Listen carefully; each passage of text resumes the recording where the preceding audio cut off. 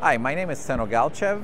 I'm a product marketing manager in our inertial sensor technology group, and we're here at LiveWorks demonstrating how our inertial sensors enable the world of autonomy, whether that's autonomous vehicles, autonomous robotics, drones, and also autonomously doing predictive health in factories, structural health monitoring for critical infrastructure, as well as transportation infrastructure.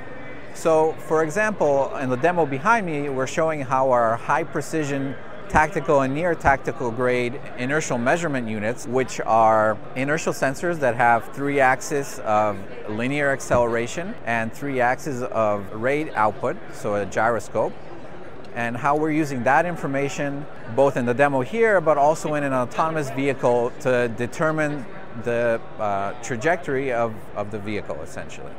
So how does an autonomous car navigate without the availability of GPS, or if there is a failure in its other perception sensors like the camera, LiDAR, or radar? Additionally, we're showing how our ultra-low power as well as our low noise accelerometers can be used for shock detection, vibration monitoring, and other motion sensing for enabling autonomous infrastructure and also enabling autonomous cars, because you can envision a situation where once there's no driver collecting information about the car and how the car feels, the car will have to understand its own condition. Are the brakes functioning? Are the bearings okay?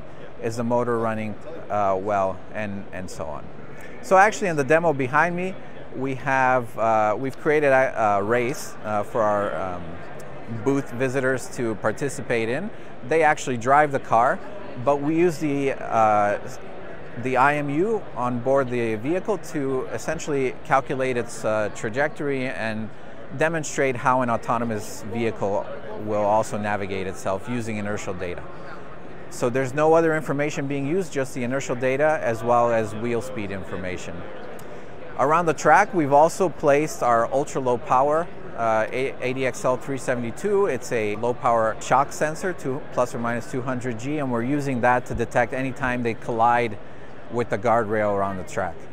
Each time they collide, we're adding time, but you can see this as being a real application where if a car crashes in a guardrail, municipalities have to replace it in a short amount of time so that the next car that crashes in the same place doesn't fly off the road.